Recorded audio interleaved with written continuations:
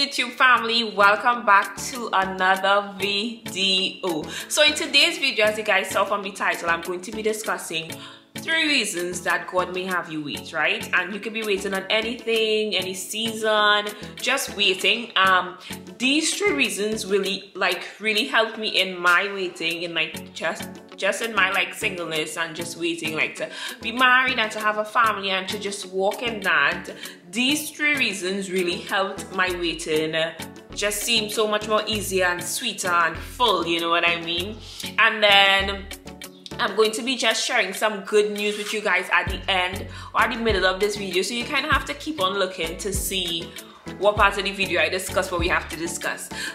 If you are not following me on Instagram, follow me on Instagram right now at Takida Makeup. Guys, I have something coming up for all makeup artists, like all makeup artists who like just like trying to venture into the makeup business. You know, I've been doing this for maybe like 8 years now, 9 years I've been doing makeup, and so I really have something that I want to do for the makeup artists, like just to be able to give back and to kind of take people up with me, you know what I mean? Like as I'm growing, I want to make sure that people are growing too. So I'm really like putting something out there on June the 1st for all makeup artists. So if you're a makeup artist in training, you want to start doing makeup, you want to start making money from doing makeup, you want to get into the makeup business, send this video to that person or just tell that person to follow me on Instagram. And if you are that person, follow me on Instagram right now at Takida Makeup, and also just follow me on my personal page at Takida Joseph, because I just share with like my life with you guys on that page. So let's just get into this video, because these 3 steps, guys, oh my gosh, I really want to share it with you guys. I kind of feel like I'm like tilted this way. If I look tilted, I'm sorry. So guys, let's just get into this discussion. I want to take my time because I feel like I try to keep the videos short, so sometimes I could just like rush through the topics because I want to keep it short. But I know how these 3 points really helped me, and I actually learned it from a message from this guy I listen to like every week. His name is Apostle Joshua Salmon, and when I learned this, I was like, hey, I am definitely, I was gonna say heck, I'm definitely sharing this with my YouTube channel. But I like have to definitely share this with you guys because I gained so much revelation and so much knowledge from these 3 points. His teachings are amazing, so just let's get into it. So guys, I know like a lot of you may be waiting for so many things, so many different reasons. I mean, waiting for nothing is easy. But the one reason that God may have you wait is because He's preparing you, He's working on you. And I know this is so annoying. I would hear people say this and I would just be like, shut up. Like, could you please just shut up? Like, oh my gosh, everybody always think they have a reason why they know that God making you wait. You know what I mean? And I would be so annoyed, like, just shut up. But you know what, like for me, my waiting is singleness, right?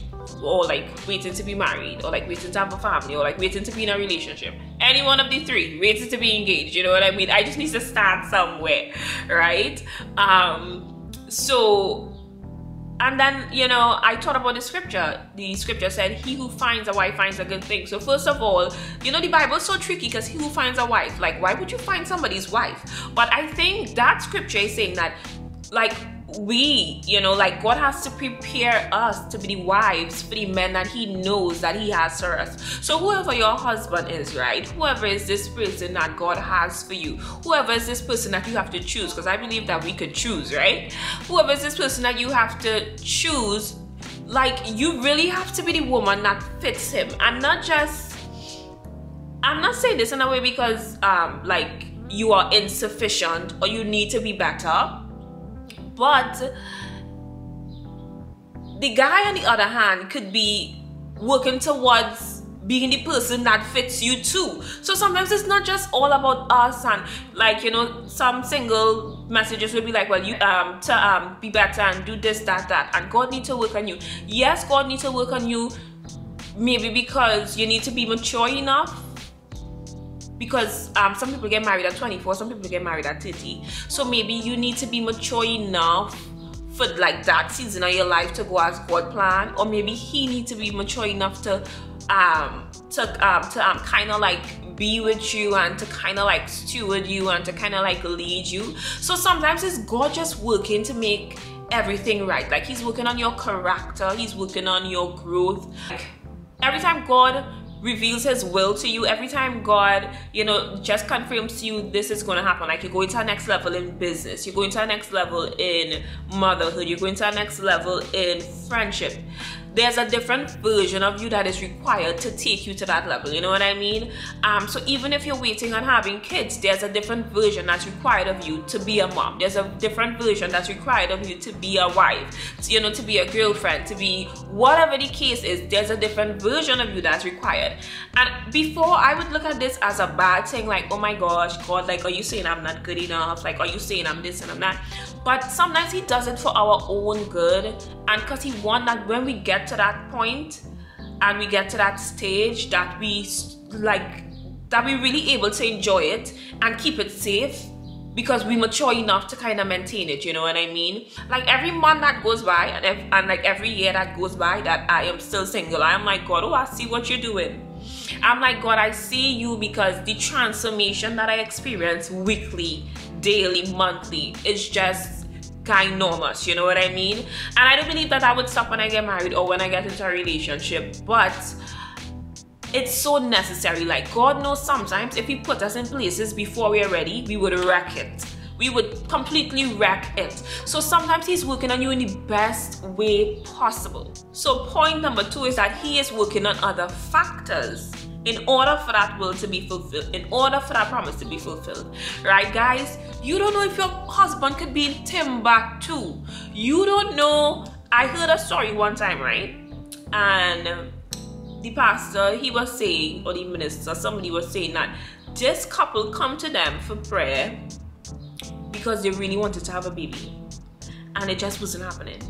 And he said he prayed for them, and he felt like the Holy Spirit told them that the reason why you're not getting pregnant now is because the spouse for your child, if you get pregnant now, like the timing will kind of be off, and what is God want to do with this child that you're going to make and the spouse that they're going to have, the timing need to be right, like the alignment need to be right. Same thing with Elizabeth and Mary. If it is Elizabeth didn't wait, what would have happened with Mary? What would, like, come on, you guys see how all of that worked out. So sometimes the factors surrounding your waiting is something that God is working on. Like, the surroundings need to be right. And guys, it so happened with the same story that the couple come back maybe like 24 years later and told the pastor that it's true, and they really met, and the children was the right age, and now they're doing ministry, and now God is really using them.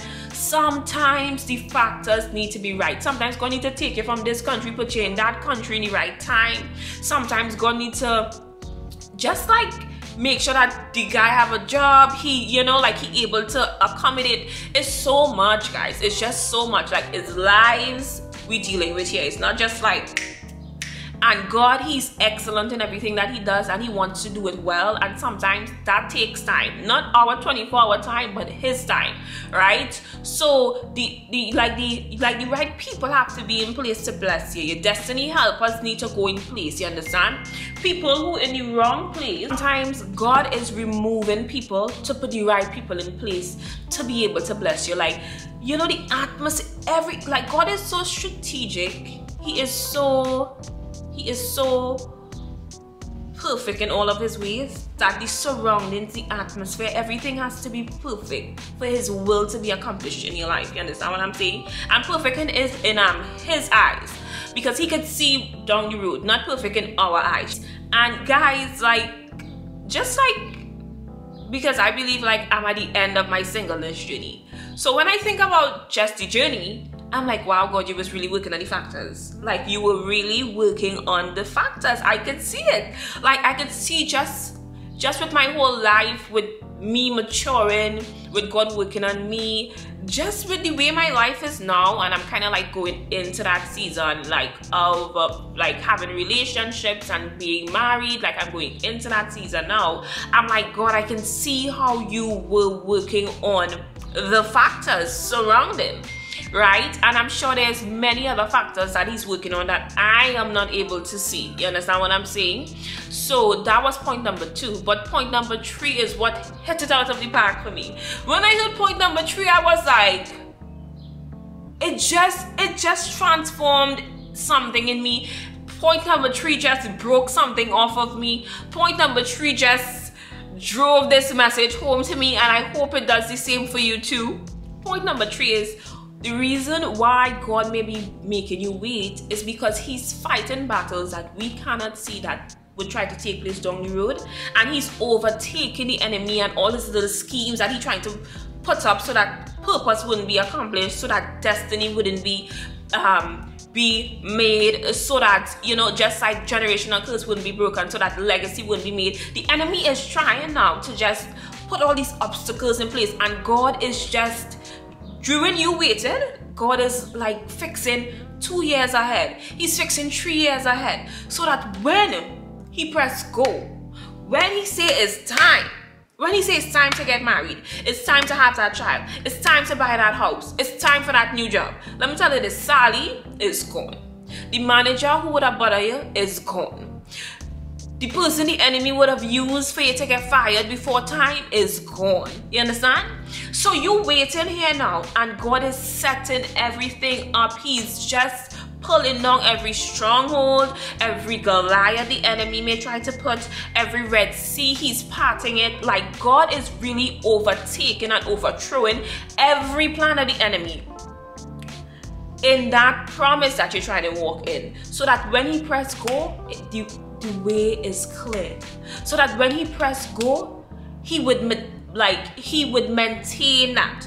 Remember in the scripture right now that says, unless the Lord builds the house, we labor in vain. Unless he, the watchman, watcheth over the city, the watchman watcheth in vain. It's like, unless God clear the way, anything you do is in vain. Unless God really set this up, anything you do is in vain, right? So that, like, this point number 3 just really wrecked me, because I was like, wow, God, because of your love, and because you love me so much, and because you love us so much, you had me wait to make sure that when my daughter go into this season, that it's right, and that it's easy, and that it's a blessing that make it rich and add it no sorrow, and that the atmosphere will be right, the surroundings will be right, that God protects that promise so much, right? And God is a God of integrity, so that means that when he fulfills this promise, trust me baby, it's gonna be right, because integrity is one of his names, right?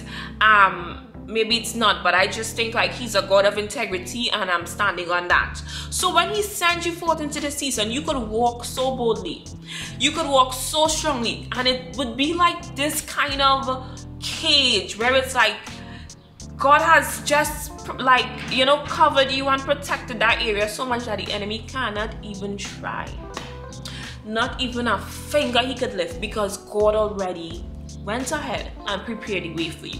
So guys, take these 3 points with you all and really apply it to your waiting season. Whatever you're waiting on, whatever you're waiting for, right? And whatever you're waiting to do, whatever you're trusting God for, know that he's out there fighting those battles that we cannot see, so that when it's time for you to go, you can go effortlessly and easily with the peace of the Holy Spirit. Know that he's organizing the factors around it so that you will be comfortable, so that it would be beneficial to you and to his kingdom and to your legacy and to your destiny. And know that he's preparing you. Every level that you go to, every new level requires a different you. Then on the back end of this now, guys, is when it is God actually press go, sometimes some of us, we wait so long. Sometimes you're just so weary. You're believing for this child. I saw a woman say she believing for a child for 9 years. Could you believe?